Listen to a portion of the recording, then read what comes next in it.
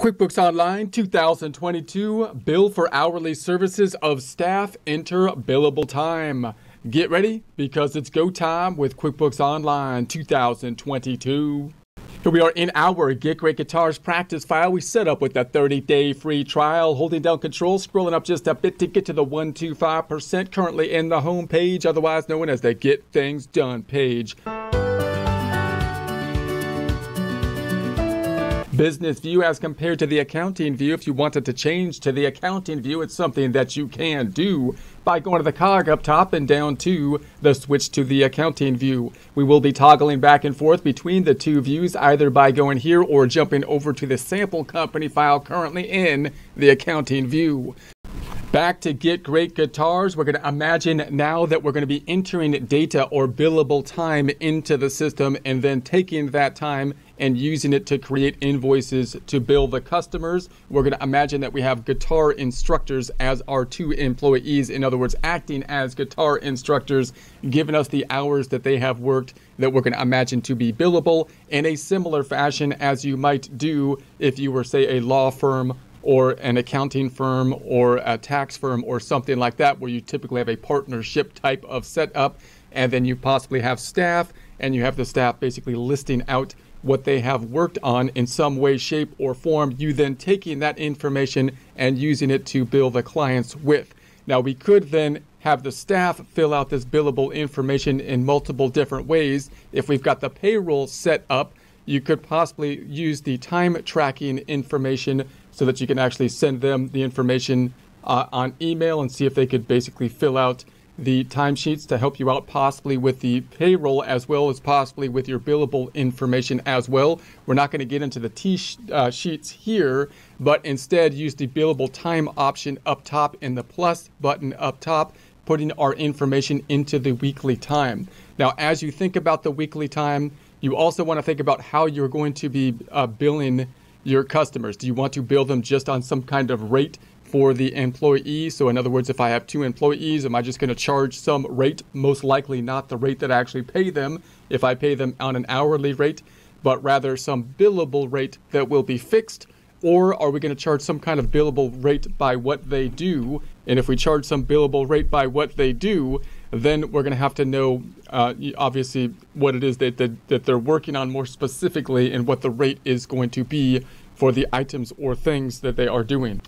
Also, just realize that in any situation, if you could standardize and get away from the billable rate and possibly do something like with the bookkeeping that we have talked about, instead of charging on an hourly basis, give some kind of package and say, hey, we're going to give you this amount of services if your transactions are within a certain level. You can see this is basically what kind of Intuit does as well. They say, well, we're going to bill you out for the use of the software if you have so many transactions or so many accounts that you will be using and so many users and so on. If you can package your billable items in that way, it can make things easier with the billable and save times on the billable items and make your billable items a little bit more concrete, possibly easier to sell.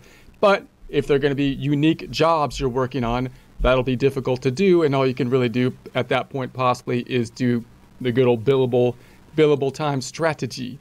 So we're going to go in here, we're going to go into the weekly timesheets again, go into the weekly timesheets and just enter our time. We're imagining that the employee then has been tracking their time, and possibly we're going to enter it into the system or possibly allow them to enter their time into the system. We're going to say that this is going to be at some point in February, the current month we're working on. So let's go from February 20th to 26. So there we have that. And then I'm going to say that this is going to be for, let's start, the first one is for Adam. So let's say this is Adam, our employee. We're not entering this for their time for the payroll purposes, but for billable purposes. And we can select the detail here in terms of who we're paying for. Choose a customer. Let's add a new customer and say it's customer 1, a very generic name. You're not even trying on the names anymore. Customer 1. You can't, okay, yes, customer 1, that's what we have, generic customer 1, and we're going to pay item, I'm going to say it's going to be for, we have the pay item as opposed to the salary down here because he's paid salary, and we could put the description, I'm going to say guitar lessons, and then we're going to say it's billable on the hourly, and we'll put this in place for saying, I think, what did we charge for? We're going to say 75 here. And notice it's not pulling this information from like an item that we set up. So we're gonna have to make sure that we know what the billable items are going to be based on either just a standard rate for Adam or based on what is being taught, possibly in this case guitar lessons. So then is it going to be taxable? We're going to say no, because it's going to be a service item. And let's say that we worked 2 hours here and 2 hours on Wednesday, and then he also worked on customer number 2. Are you kidding? Customer number 2. Customer number 2, that's what he called himself. That's his name. Customer 2 had guitar lessons. Customer 2 came in for some guitar lessons. And then select, we're going to say it's billable, also guitar lessons that we had here, 75 for customer number 2. And they worked, Mr.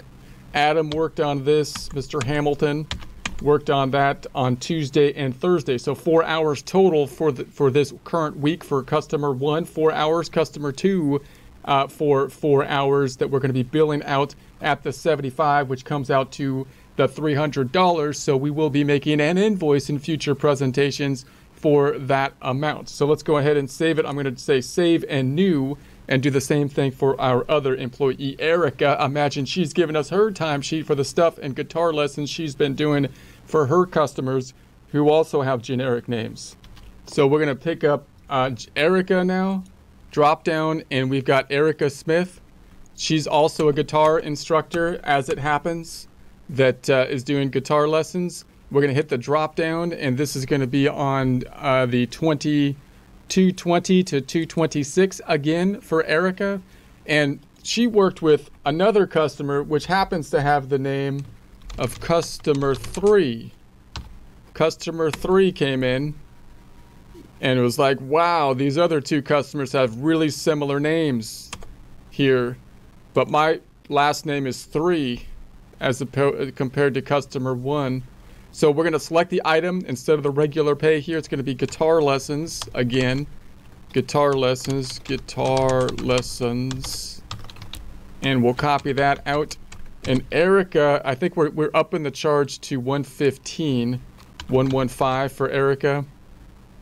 And she worked on, we're going to say Monday, 2 hours, and Wednesday, so same kind of spread, 2 hours. And then, you won't believe this, but the next customer that came in was named customer 4.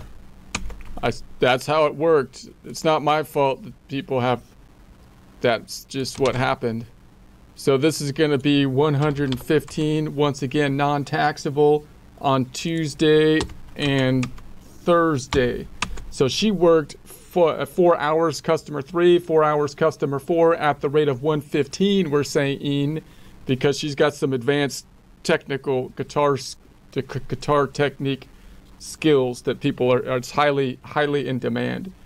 It's at least more than Adam, I guess. I don't know if 115 is good for guitar. Anyways, that's what it is. So we're going to bill that out. So I'm going to say save and close this time, and we'll actually bill it out next time. But of course, when we bill it out, we're going to say now that the time is entered, we can go right into that invoice, and we can choose some of these new customers.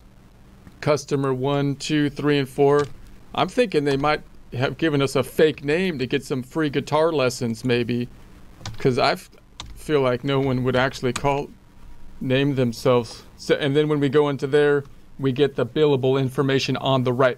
So we won't add it at this point. We'll do that next time. So this is once again one of those preludes to the great epic of Get Great Guitars to something that may possibly happen in a future presentation.